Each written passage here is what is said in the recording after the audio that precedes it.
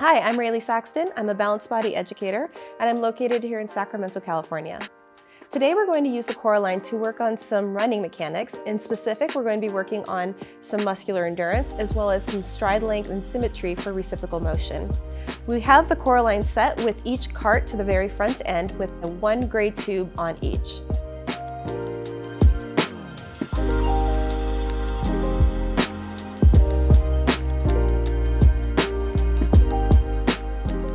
Hi, I'm here with Calvin, and we're going to go through a sequence to work on stride and endurance for running. So Calvin, I'm going to have you start facing up on the Corealign, and your hands can start, right about there, just about middle of the chest height. So we're going to start with the hoof. So the hoof is where you're going to be keeping your thighs parallel, and this is just to prep your feet before we go into the lunge. So I'd like you to hoof this foot back. You're going to move the cart there, and your thighs go side by side, and bring that back in again. Let's just do that same bit on this side again. Bend the knee, push the cart back, great, and then coming back upright. So without bending the other knee, I just want you to take this leg back, that's it, and then bring it on in again. So we're just prepping the feet to begin this exercise sequence before we go into the lunge and or the curtsy position. Great, so now let's take this to this leg here. I'm gonna have you hoof that cart away, and this time you will come down. You're going to come down into that split squat where your hip is directly over the knee. Good work, and then I would like you to come right back up again. So let's stay on this side for about 2 or 3 repetitions, just getting used to that. So you're going to go ahead and slide that back, coming down into that split squat, great, and then coming up. So we're looking at the pelvis here to keep the pelvis nice and stable as we start working some power through the legs, and coming back up. One more on this side. And then I'd like you to switch and do the same sequence on the other leg. So you're going to take that leg back.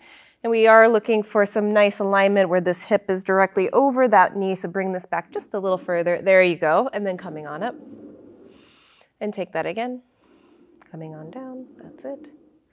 And let it slide back up. All right, next we're going to do alternating. So I'd like you to do from the right leg to the left leg. So you'll come all the way home to the stopper before you switch legs. So go ahead and hoof with that right leg, going down. He's doing a really nice job of organizing through the pelvis and the torso. And then the left. Great. And then on the right. And then on the left. Once you get back to your right, you're going to hold it down at the bottom. So go ahead and take that right leg back. This is a little endurance builder or a power builder.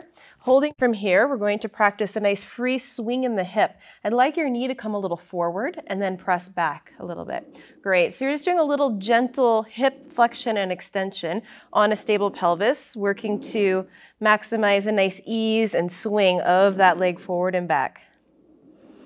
Great, and then come on up to standing, and we'll switch the other side. So taking that left leg back, coming down, and ideally this is all nice and steady, and that leg is just going to swing back and front. Good, back and front. Wonderful. This one's challenging. It makes you sweat a little bit. One more time here, and then coming on up. All right, before we transition to the next version of the sequence, we're going to prep you with a statue on wheels and into what's called a push point. So bring your hands just a little higher for this version. So I'd like you to push away. You're going to press away from the bar, keeping your alignment of shoulders, ribs, ears, and feet. This is one of those, it's much more challenging than it looks. It's one you kind of have to feel for yourself, right? And press away. Adding on for that, to get a little lift in the body, I'm going to have you press away, and as you do so, I'd like you to come up onto your toes or lift your heels up at the same time and then come back in. So we're practicing a little bit of timing in the body. We're practicing a little bit of lift or power through the body as we come up. That's it. Can you do one more for me? And this is all going to come together. So what I'd like you to do from here is your hands will go one lower. You're going to go into that split squat or lunge, and then as you come up, you're going to swap your feet in the middle, and that's where you land into that push point. And this is really working some nice smooth symmetry of the legs in that reciprocal gait pattern. So let's start with this leg moving back first, coming down into that. Arms are straight, and then you're going to switch at the top and take that other leg back. Arms can kind of stay nice and long to assist you as you go through. Good. So now we're just working a nice swinging aspect of the gait, as you might see in running. The nice symmetry of the legs. There's that moment in time that's called the flight phase, and that's just when he's up in that push point position and coming down. So challenging with the control. Let's do 2 more. And 1 more.